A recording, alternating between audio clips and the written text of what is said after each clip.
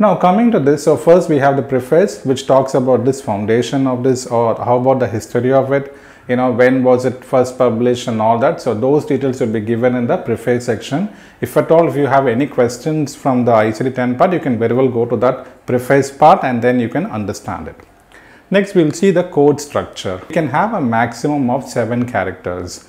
With ICD 9, mostly we had the numerical characters, whereas with ICD 10, now we have started to have alphanumeric characters, and these characters can vary to 7 characters, in the sense like they have like 1, 2, 3, 4, 5, 6, 7. So how this would be like, first we have at least a 3-digit numbers. The 3-digit numbers, in the sense it can be alphabets or numbers. You should understand where all you will have numbers and where all you will have alphabets. So for that, I am giving one example like I10. Remember this code. This is actually a code for hypertension. Okay, I is an alphabet. So the first character will always be an alphabet.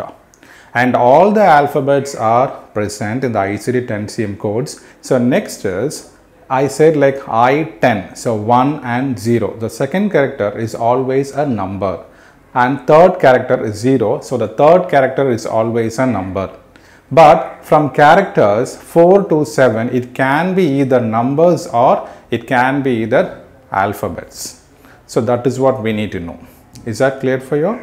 I10, just keep in mind. So the first 3 characters, we call that as a category.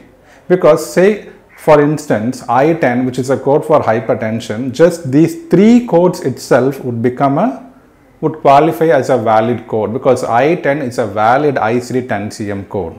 So we can have the range from category to subcategory. Anything after this category, we call that as a subcategory.